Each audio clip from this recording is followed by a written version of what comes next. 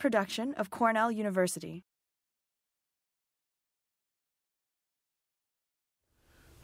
All right, I have 2 slides in here that you guys have seen. Okay, now, what I'd like to do for the next half an hour, if not more, and we'll go into the next lecture, okay, is I want to show you guys some case studies. Okay, now these are case studies of both good things and bad things, and basically we're going to be looking at soil degradation from a lot of different management as well as non-management applications, things that are just happening in the landscape. Okay, and I want you to take a look at these slides, and we're going to talk about these slides. We're going to think about, okay, what are the things that are happening on this landscape, and what are the potential management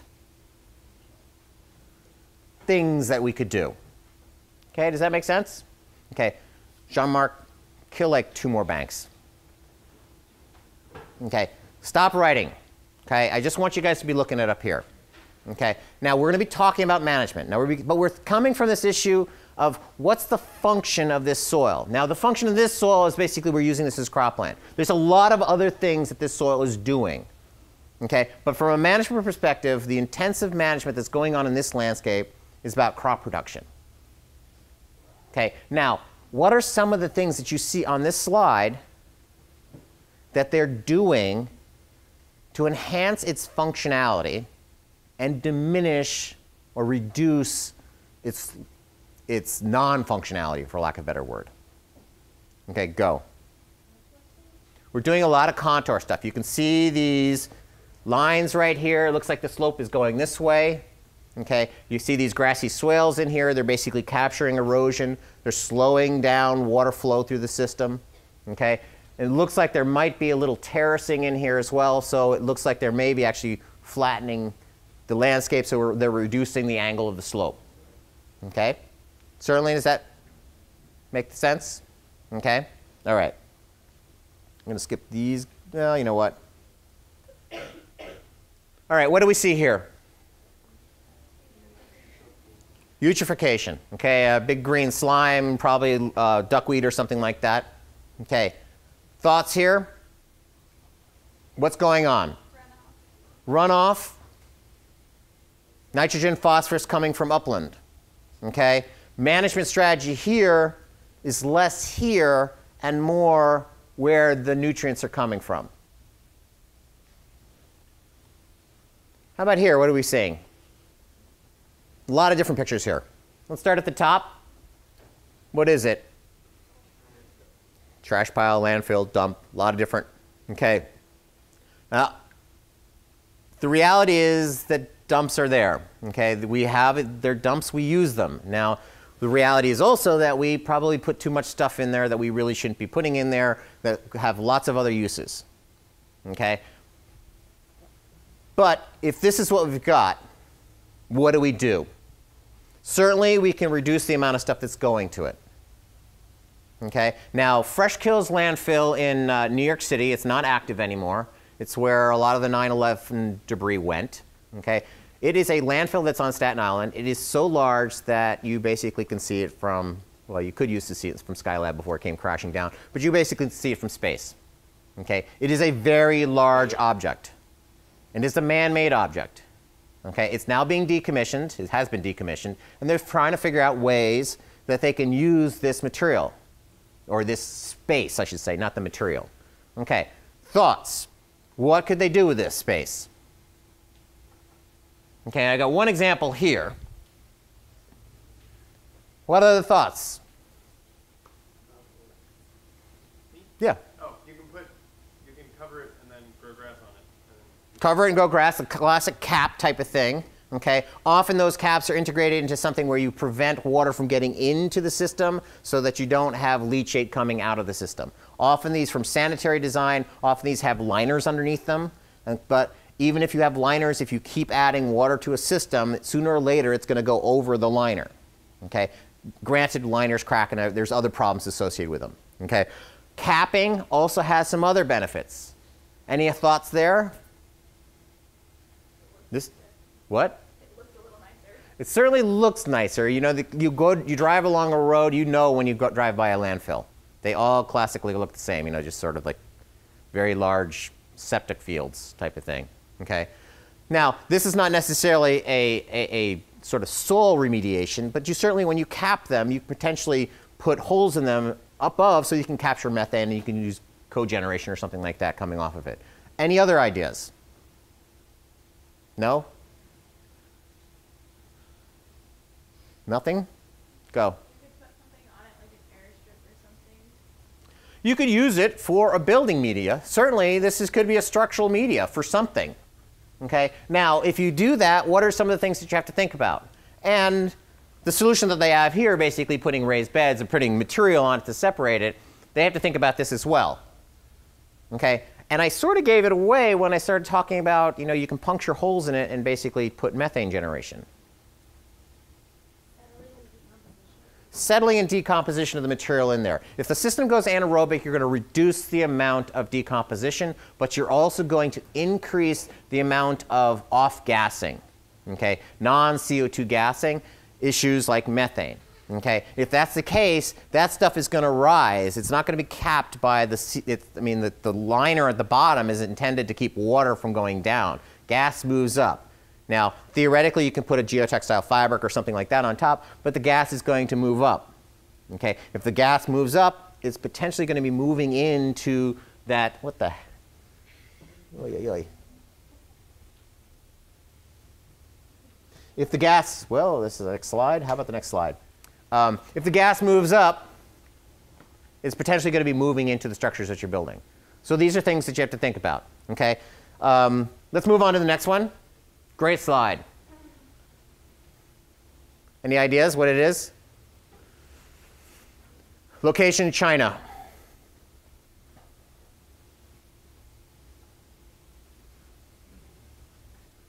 Agricultural field, very related to this slide right here. A waste facility on the other side of the fence? Basically waste. You're looking at trash facility right here. Agricultural operations right next to trash facility. Okay? All these pieces of stuff that you see in here, that's garbage. That's not rocks. Okay? Take the next step. This is also China. Agricultural field, right up to here. What do you guys see? Any thoughts? This is not an uncommon practice. And this is not, this is potentially something like this, not quite as blatant as this, is going on everywhere in the world. This is basically smelter plant material. Basically, they run it out on right, and you're basically looking at smelter plant material. They're just spilling it off the side. Nice little sort of esker they're creating. Okay? Right into these agricultural fields.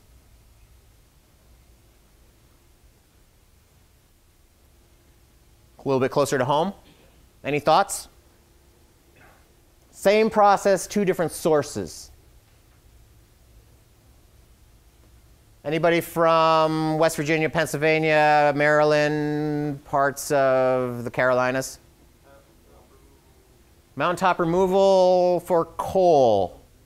Okay, this is acid mine waste stream material. See the orange that's in here?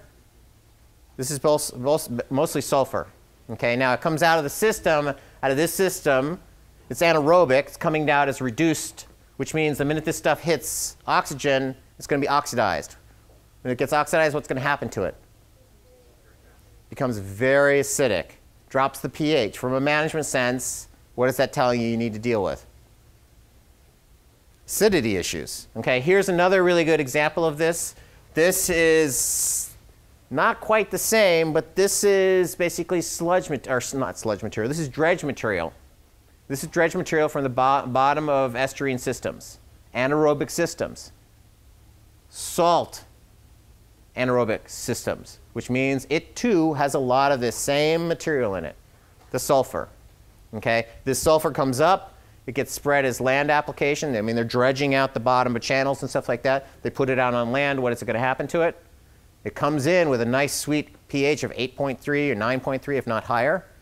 And within a couple weeks, down to 3.5. From a management sense, what are you going to be thinking about doing here? This one's actually easier to deal with than this one.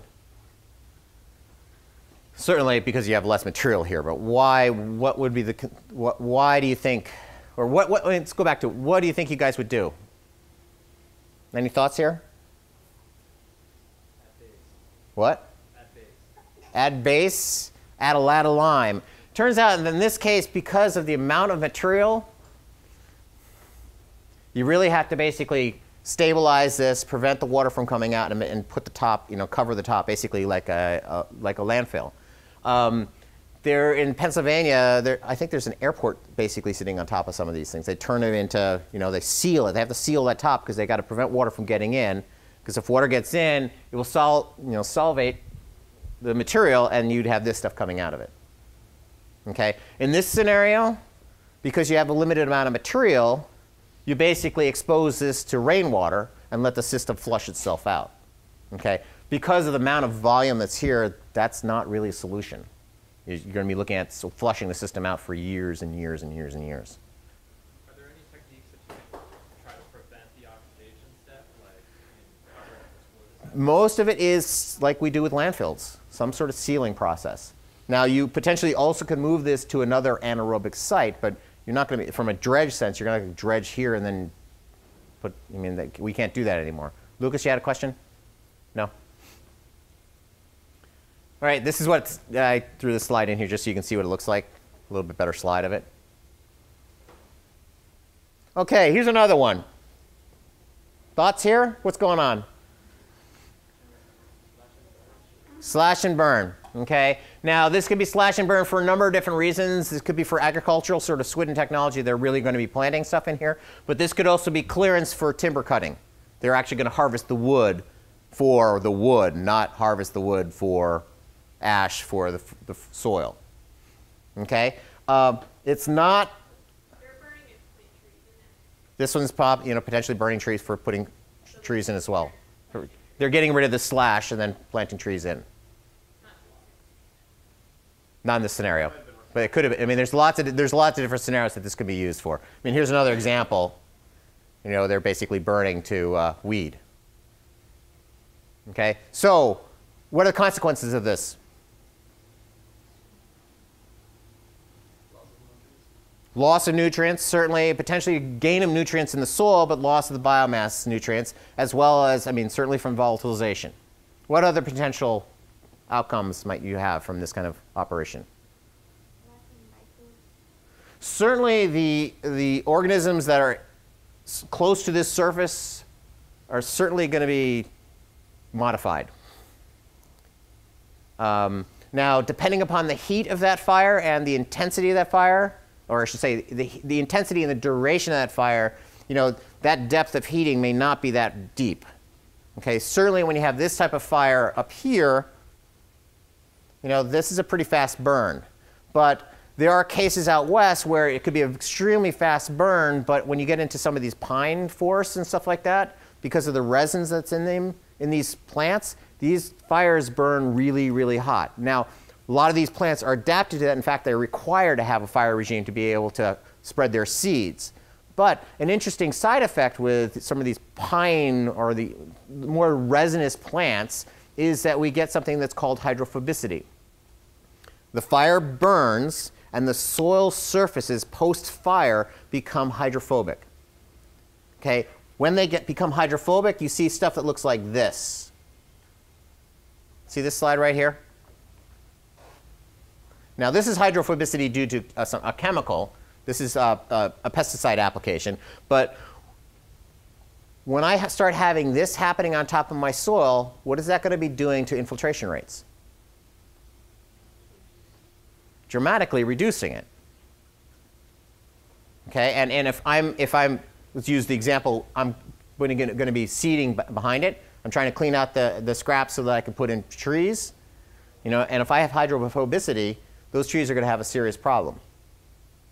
Okay, so yes, burning is a viable strategy, but you need to know how to do it, and you need to know why you're doing it.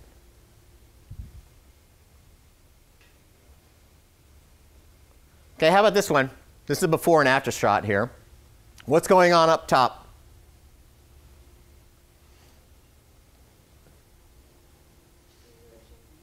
It's erosion of some sort. So we're starting to see gully type of operations.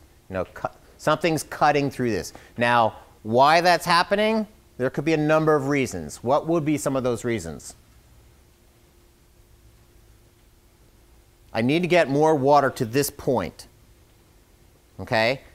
That means there's either something happening at this point that's increasing the erodibility of the soil, i.e. I've lost the vegetation here, or I haven't lost the vegetation here, but someplace upstream I'm seeing more intense delivery of water to right here. Does that make sense?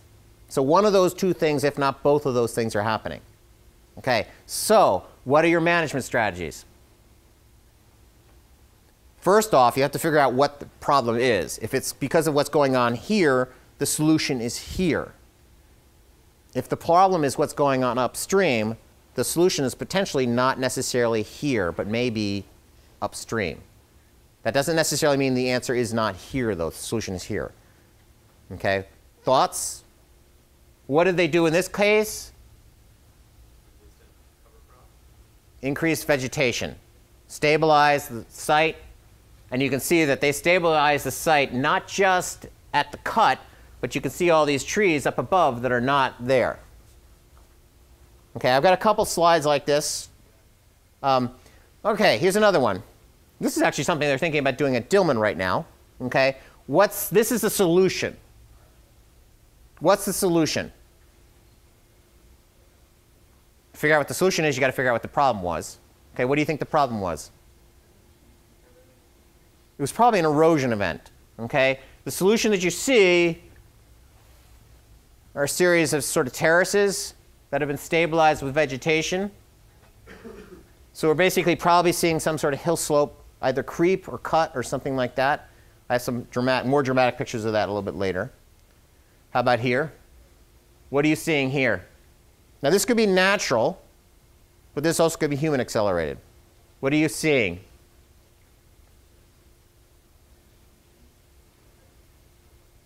A number of possible explanations here. Do you guys remember me talking about fairy rings out west? You guys remember what fairy rings are? You know, you go out west and you start seeing hills that have rings around them that go around like this.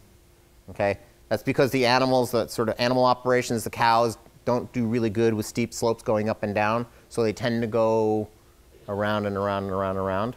Okay? Well, this could be traffic issues. You could start seeing people moving through here. It also could be animals. Okay, a good example of that, perhaps not, this is not a really good slide of it, but sort of these hilltop or mountaintop landscapes. In Great Britain, there's a really large sort of, it has a large culture of walking. There's a lot of walkers. Does this sound familiar to anybody? And there's actually rules and laws about, you know, even if you have private property with people walking on it, they're allowed to walk. Okay, well, not too long ago, basically, I'm not sure what bureau it was. Basically, it was like sort of their Bureau of Land Management or something like that. Basically said to walkers that when you guys die, you can no longer spread your ashes at the top of these hills. Because, you know, with this culture, there was like, you know, I love this spot. When I die, spread my ashes here. I mean, we have that culture here too, right? Okay. What was happening? Well, if people keep spreading their ashes at the top of these hills, has anybody been mountain climbing around here or something like that? You know, when you get up to the top of these mountains, there's sort of climate issues that are going on. But because of the lack of soil and because the vegetation is sort of sparse up there, they tend to have a lack of nutrients. So if you start adding ash, this is a long rigmarole to a story, I'm sorry. Okay? But if you start adding ashes at the top of these hills, what are you going to be doing to the ecosystem? What is ash? It's fertilizer, right? So if you start adding fertilizer to the top of these hills, you're changing the ecosystem at the top of the hills. And so in Great Britain, they were having the tops of these mountains and hills were basically, the ecology of the systems were changing. And so they had to put in a law saying, you guys can't spread your ashes there anymore. You know, so if you died before the deadline, you were set, I guess. I don't know. How about this one? A little bit more dramatic than this one in a sense. How about that? See all these nice gullies coming off of it? And these are definitely, you can see the agricultural fields that are in there.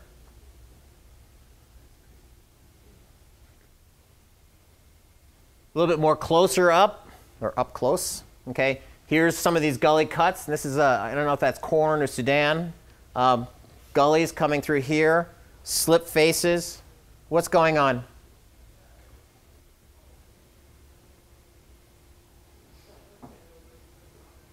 Any thoughts? In most of these cases, you're basically looking at some sort of nick effect, okay, where the angle of repose, something has come through and cut it. Okay, now what that cutting is has a lot to do with soil management. Okay, upstream, it could have been a water event. It literally could have been a tractor that came through, or they could have been digging a road through here or something like that. Okay, thinking about the consequence of that management and what the upstream, in a sense, effect is going to be. All right, solutions.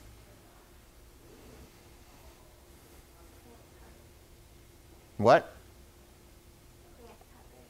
Cover crop, cover it to stabilize it might be part of the solution here. Certainly we could have said you could have designed it better in the first place. But if that's off the table at this point, cover crops, what else? Some sort of more rigid structural. Yeah, you could go with an armor of some sort, gabion baskets, cement wall type of stuff. And we do that a lot with road cuts and stuff like that, where we really, you got a grade issue, you can't really design better. You literally have to go through this, so we have to figure out a way of stabilizing. Go. You potentially control the collapse. I mean, certainly we can excavate this out, or you can cut it back so you have a better angle of repose.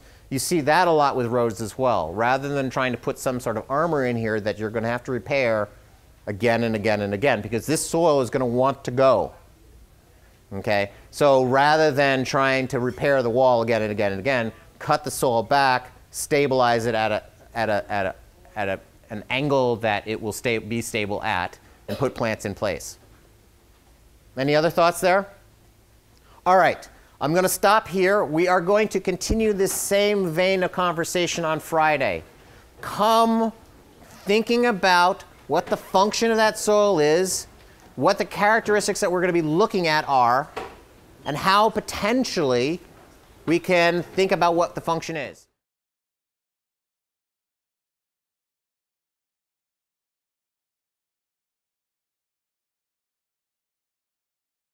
This has been a production of Cornell University, on the web at cornell.edu.